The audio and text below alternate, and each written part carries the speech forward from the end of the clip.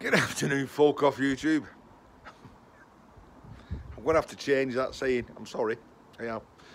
Probably the last time ever. Right. My name's Ian. Welcome to my channel and, of course, welcome to me shed. Yesterday I did a testathon. All day testing stuff. The video, when I edited it, was way too long, so I had to split it into two.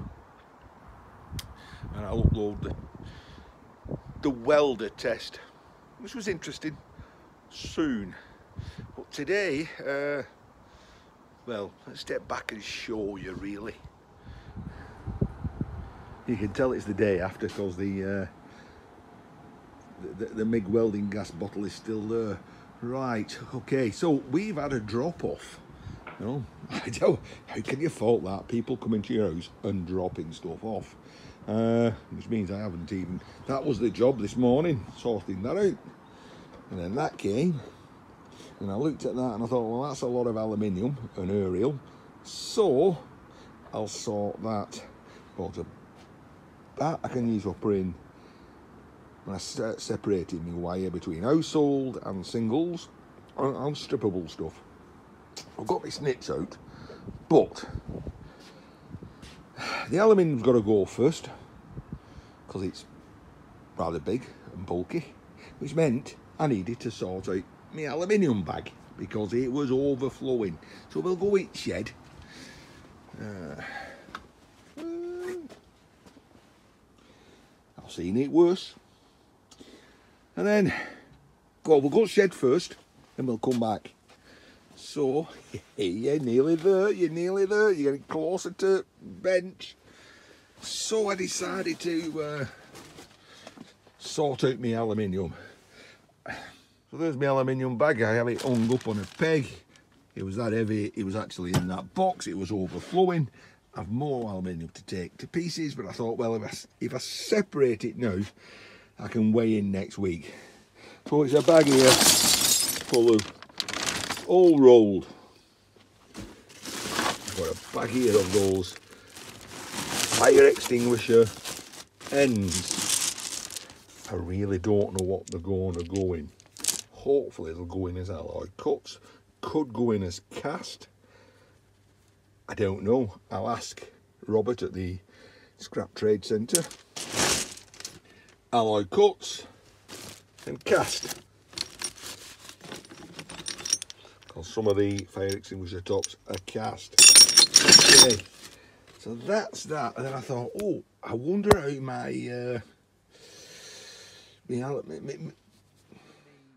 experiment went on in the fire last night. Because taking Raphael Scrapper's advice, I altered things on my test smelter.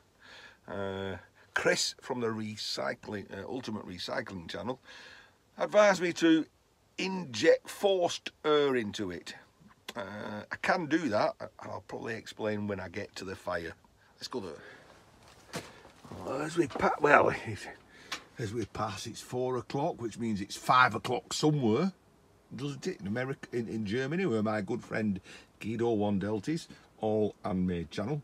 5 o'clock there because they're an hour in front. So therefore, we'll have one of these made in the UK beer from Madrid.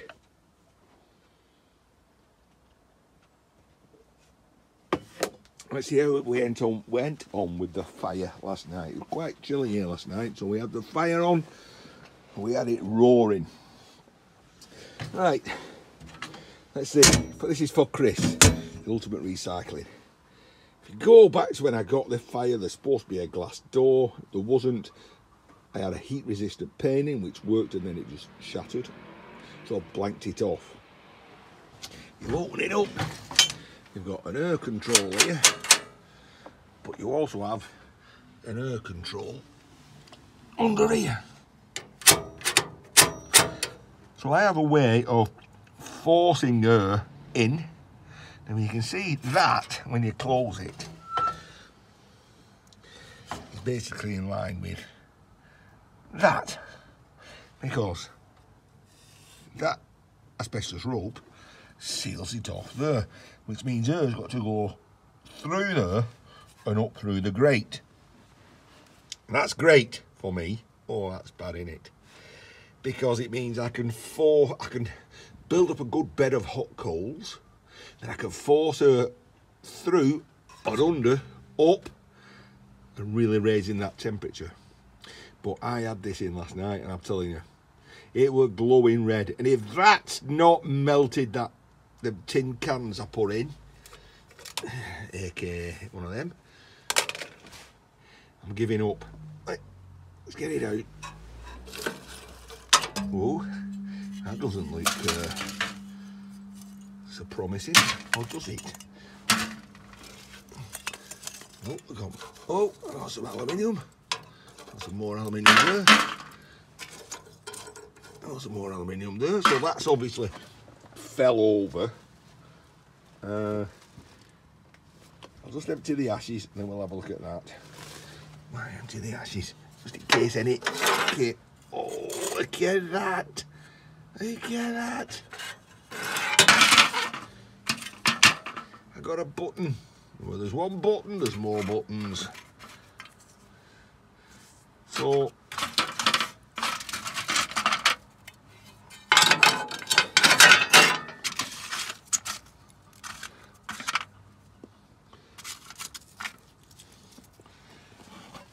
all right, let's go to the bench with that. I'm a bit of a lazy scrapper. Well, I don't have the space because I've got too much scrap. Okay, said it. So I tend to just strip things. Aluminium goes all in one bag. You know, copper goes all in one bag. And then at a later date, I know it's not the most effective way, I then sort it out. So my aluminium bag was overflowing, literally. So I thought, well, aluminium's come, give me time to sort that out. On the way back, we'll have another cheeky drink. Oh, that thing that people may have seen on my first testathon video and the little short I put up, emitted the magic smoke. So someone did comment and saying they'd be interested if I took it apart to just see what blew up. More than likely to be, hang on, it was, if I remember, it was upside down I was doing it. And there, pop, around that side. So it weren't the switch. I don't know. We'll take it bits, have a look. Take this with us.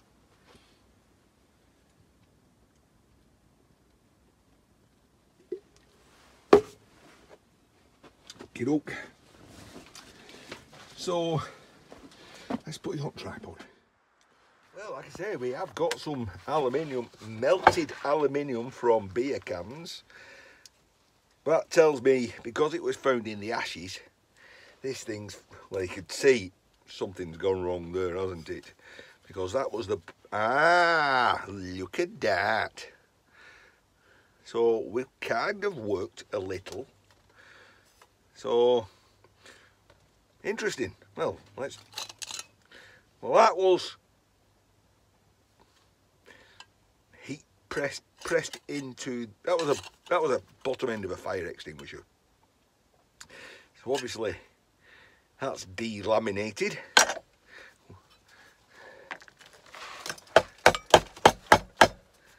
That's, oh, nice shiny aluminium there. So something, you don't want to do that, Ian. Oh, I tell you what, let's take this bottom part off. Oh, we're easy. Oh, look at that. I've got an aluminium mushroom. There you go, Raphael. It kind of worked, but that tells me that that weren't deep enough. I did have it deeper, I had it about that length. So that's obviously, I don't know, gone in there and forced it over, and it delaminated and kept over. Right, can we get that off?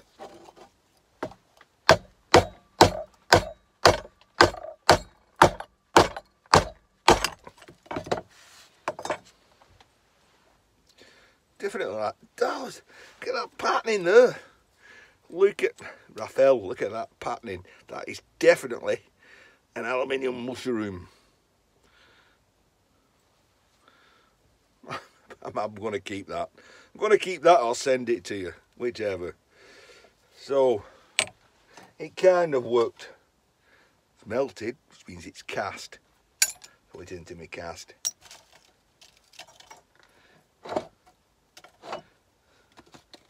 Oh, that can go in the old roll, can't it?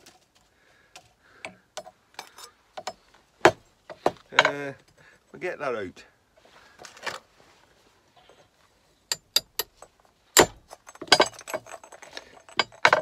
That weren't a good idea, Ian. Not a good idea at all.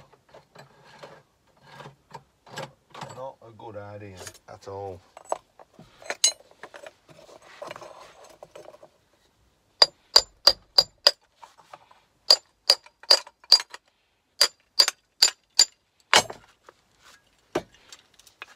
Oh, the dents.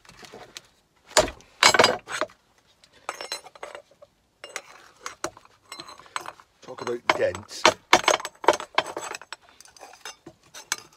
Right. Well, I think we'll retire this. Because it's working but not working.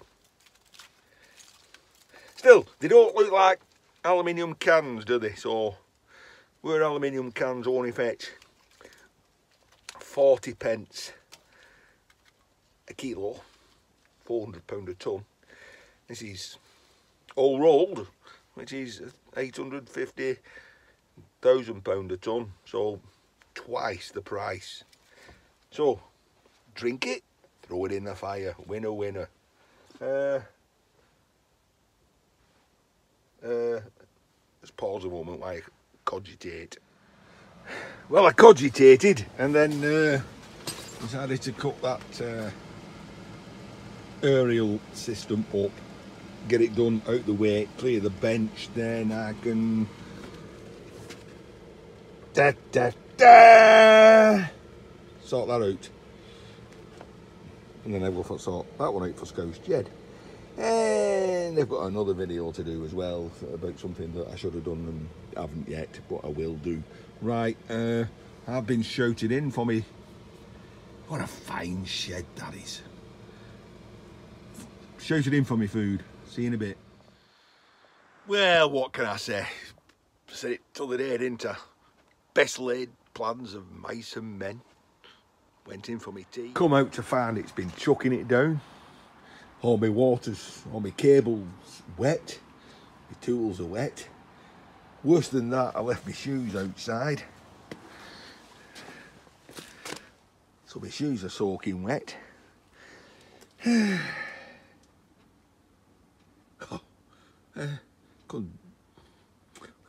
Just stuck for words for once. I don't know. And the expression, I need to wipe my tools dry.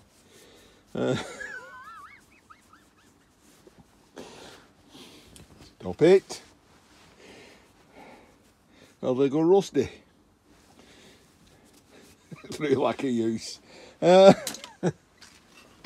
Oh, I'll tell you what, folks. I'll tell you what. Somewhere in my past life, I was a Viking, and I must have raped a nunnery and buggered a monkery. Right. Well, there's only one place to go when you're at the bottom. That's up. Oh, I have to stop this. Sorry, straight face. Things have perspired against me tonight. Conspired against me. Perspired, that's when a lady sweats, because ladies don't sweat, they perspire. So, right, better bring me stuff in. Going to chuck it down all night. Don't want to come out in the morning and find it even wetterer.